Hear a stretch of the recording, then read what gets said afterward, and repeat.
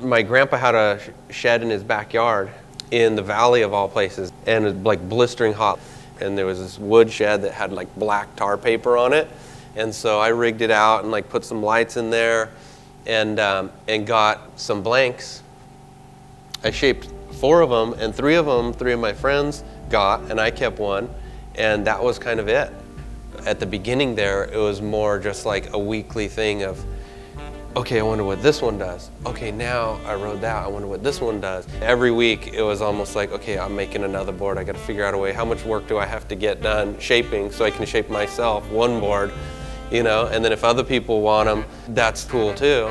But it wasn't ever like, how am I gonna make a business out of this? Because almost everybody was like, this is the last thing you want to do if you're not going to go to school and you're going to do boards. No one makes money doing this, and we're not going to show you how to do anything. So if you want to learn, you learn on your own time.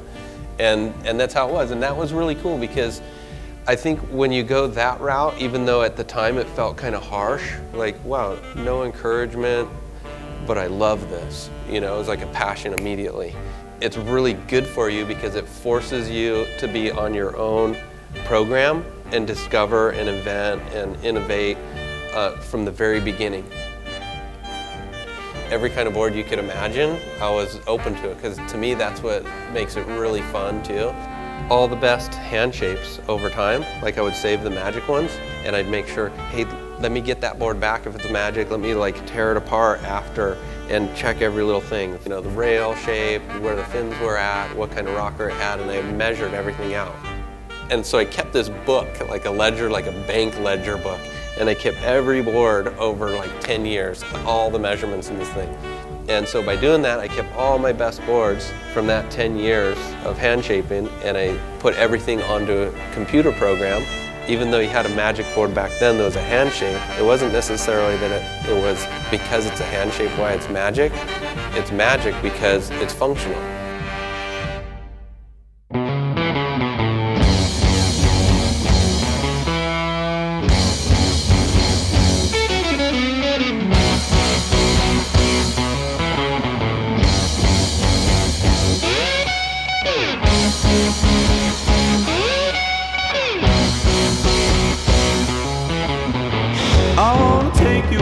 Oh girl, I wanna ride you around the whole world.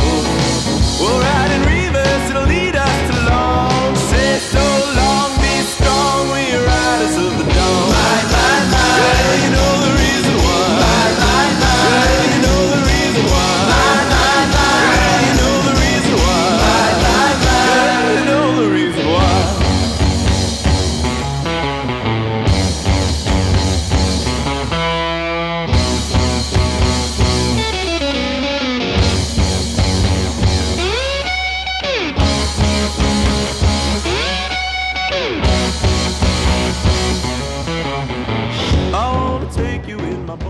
Things are always going to be moving forward, and there's always ways to improve certain boards. The machine I have, it's designed to be a custom one-off machine, so you can build custom boards, because that's really where my heart is working with individual surfers, no matter who they are, and knowing that they can get a board from me that really is a board that I've designed for them, discussed with them about.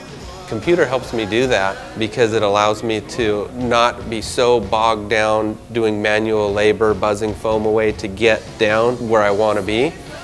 And that way I get to spend time really, you know, building relationships with all the different surfers that we work with all over the world. And communication is really important to me to get a board that's going to be the best board for somebody.